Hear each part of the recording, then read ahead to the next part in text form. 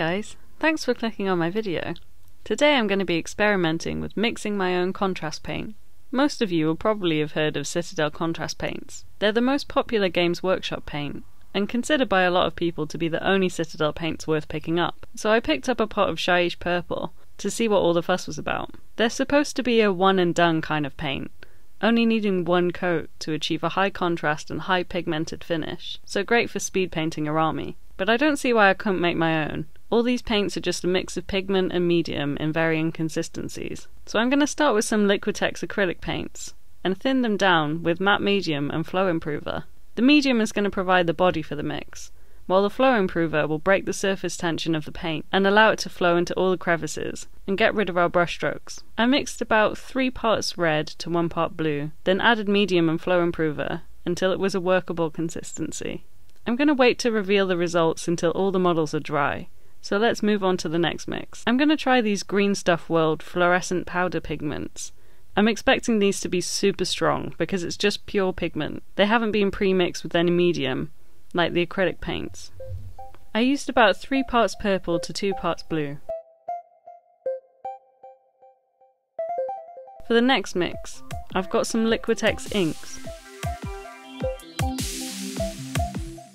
I used 7 parts red to 6 parts blue.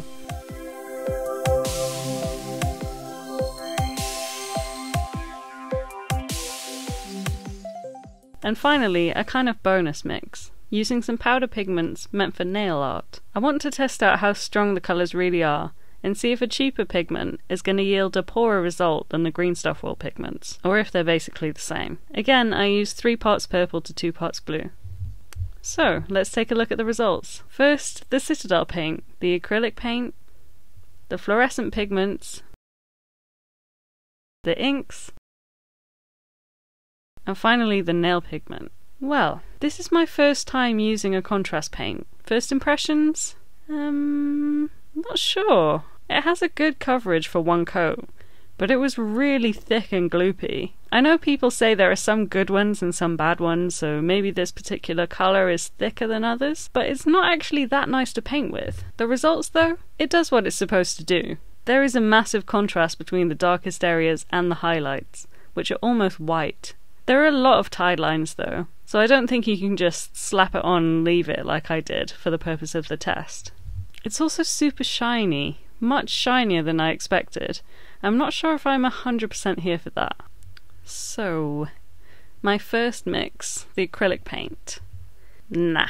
I think I added too much flow improver for a start, which made it kind of sis off the surface and ball up. But I think the real issue is that I used Liquitex Basics range, which is less pigmented than the more expensive ones. But the super pigmented ones are just so expensive that you might as well just buy the Citadel mix. If it's a money saver you're looking for, you're not going to get it here. Okay, wow.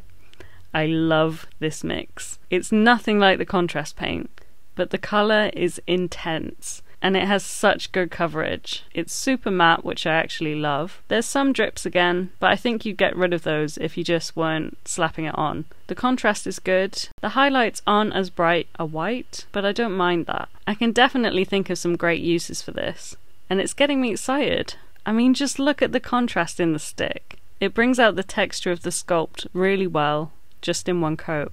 So, these are the inks. As you can see, it's super pale compared to the others, and I think that's just because in order to get the right consistency with the medium, I had to dilute the ink too much to get a vivid colour. It's not a contrast paint, but I actually really liked working with this one as well. It's the best option for making your own washes, I think. As a wash over the top of another colour, it would be great. It feels like working with watercolour paint. The coverage is super soft and even, and the bones just look great on this model. It's not exactly what we were looking for, but I think it definitely is going to have some great uses. And the final mix, the nail powder, I'm actually quite impressed. It was again lovely to use, very similar to the other powder pigment in consistency, less full coverage than the Green Stuff World pigment, but I think that actually worked in our favour here. It's a little more translucent, which has actually given the edge highlights more contrast. I think it would benefit from another coat though, just to tidy up those brush strokes. I actually want to give all of these another coat, just to see what a more even coverage looks like. So I'll just go and do that now, and let's see what they look like dry.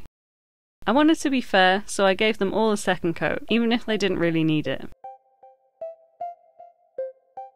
So here's the Citadel contrast paint. We have a more even coverage. I think it does look a bit better. On the screen is a close-up of the first coat on the left and 2 coats on the right. And the Liquitex acrylic, yeah, still a no from me, just too blotchy. The Green Stuff World fluorescent paint, amazing. I really love this. The colour is just so vibrant. And the Liquitex inks. We've got some more dribbles now, but I think that's just because I wasn't being very careful with the application. I really like the softness of the texture on these. It's a thumbs up for the bone, especially for me. And the nail pigment still holding up pretty well. It's really smooth and vibrant coverage. So now that I've tested all these materials, I want to make one last mix and see if we can come up with something really good. I'm going to take my favourite material, the Green Stuff World fluorescent pigment, but this time I'm going to mix 2 parts purple and 1 part blue and add a few drops of Raw Umber Liquitex ink. This is going to dull the colour down a bit, so it's more similar to Shyish Purple. These were the 2 materials that felt the nicest to work with. They're super matte and they've got a really nice satisfying flow and coverage.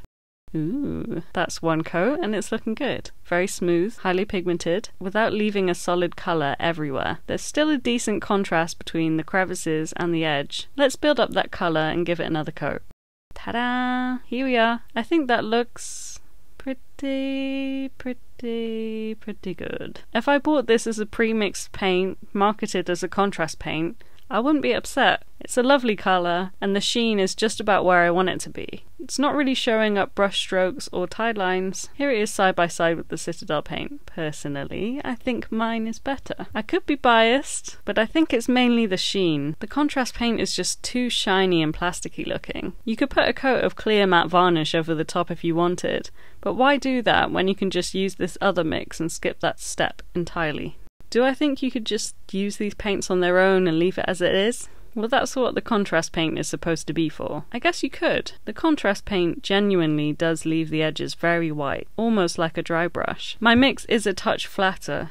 The contrast isn't as strong. I do think that with a dry brush and maybe a wash, you'd have a fully ready model, but that's not what I'm supposed to be judging on here. I mean, if I was literally just going to put 2 coats of the same colour over a whole army and leave it like that, I know which one I'd rather have. I think looking back at all the others, the nail powder might actually be the closest to the contrast paint, just because of the range from the very pale, almost white highlights to the deep royal purple. It's picked up just as much detail, if not more. But what do you think? Let me know in the comments below which mix is your favourite and what you'd use these for. Citadel, Liquitex acrylics, Green Stuff World fluorescent pigment, Liquitex inks, nail pigment powder, or the special MTG Bella contrast mix, which I'll probably be using on my Tyranids. I hope you liked this video. If you did, give me a thumbs up and subscribe for more content. Let me know if you enjoyed this style of video, and if you did, I'll make some more. Until then, see you next time. Bye!